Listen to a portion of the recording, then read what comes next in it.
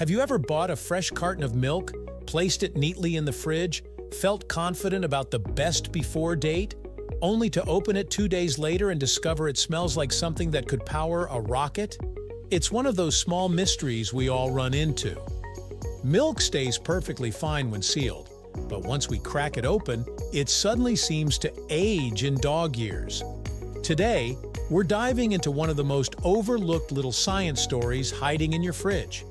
And by the end of this video, you'll never look at milk the same way again. All happening right here on History of Simple Things.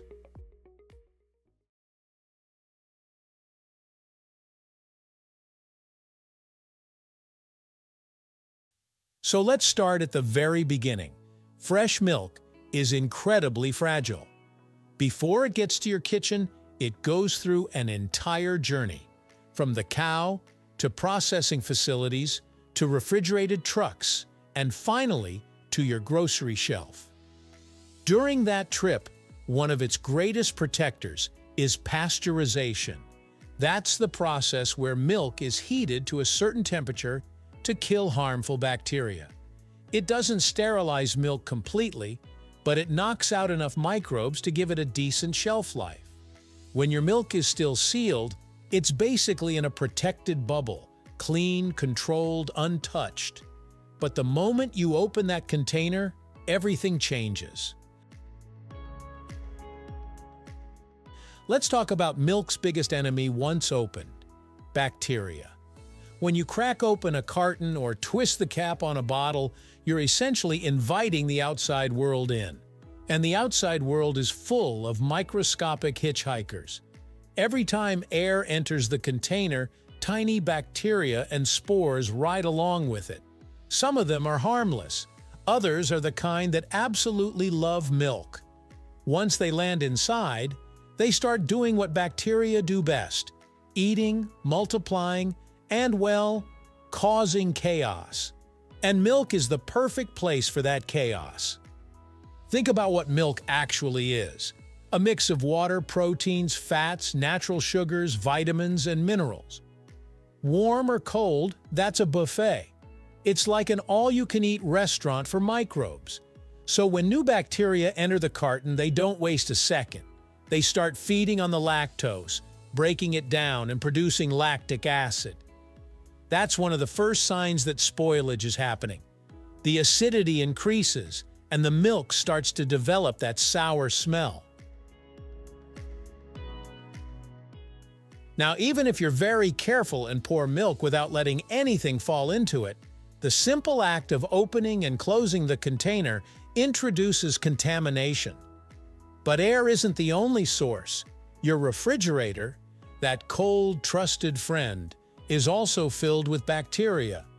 Sure, it slows them down, but it doesn't freeze them in time. The shelves, the door handle, the inside walls, all of these surfaces can transfer microbes. Milk containers often sit in the fridge door, which swings open constantly, making it the warmest part of the refrigerator. That fluctuation in temperature is practically an invitation for bacteria to speed up their growth. Speaking of temperature, let's talk about the role of heat, even very small amounts of it. Milk spoils faster once opened, partly because we take it out, pour it, and put it back. That little routine might seem harmless, but each time the milk warms up even slightly, the bacteria inside wake up and become more active. Then we put the milk back in the cold, slowing them down again.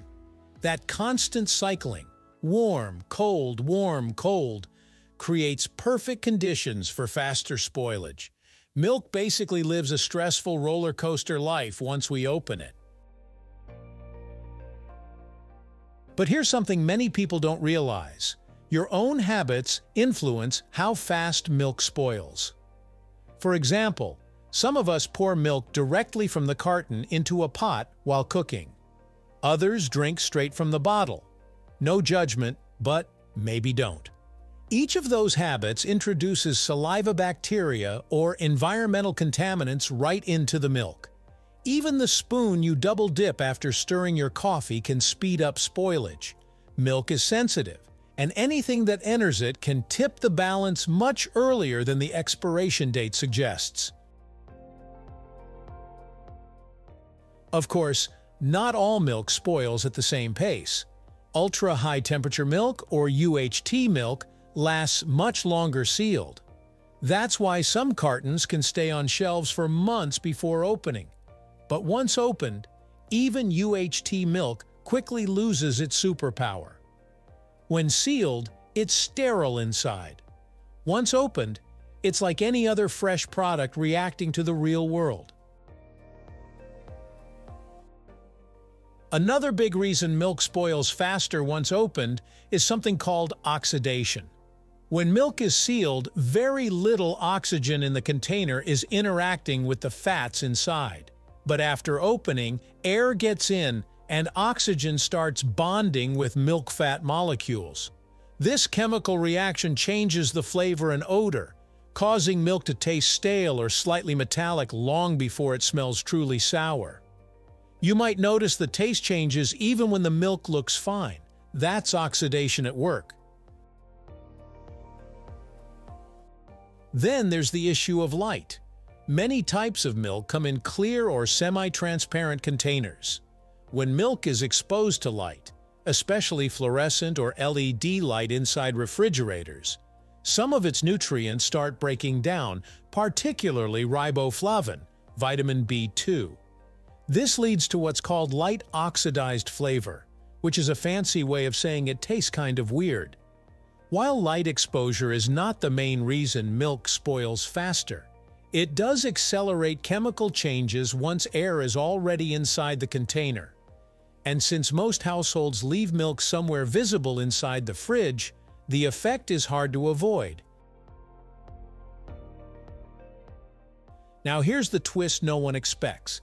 Modern refrigeration actually contributes to the illusion that milk should last longer than it really can. Because we rely so much on cold storage, we assume anything kept chilled should stay fresh. But pasteurization only removes the dangerous bacteria, not the spoilage-causing ones. Some bacteria are actually heat-resistant and survive the pasteurization process.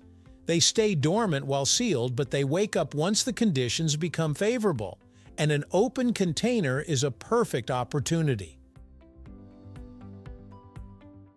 So when your milk spoils just a few days after opening, it's not because you bought a bad batch.